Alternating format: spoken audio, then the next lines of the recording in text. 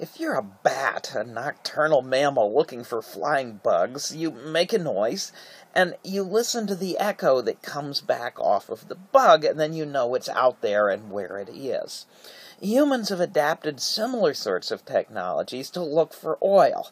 So in this case, being done in the ocean, this is ocean water along here, and we have a ship going along, and it makes a noise. It uses an air gun. They used to use dynamite.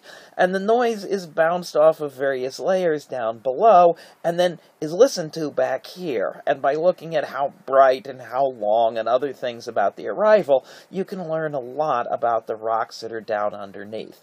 And people do this both on land and in the ocean, and they're looking for those special places where oil is accumulated and we can go in and drill into it and get it.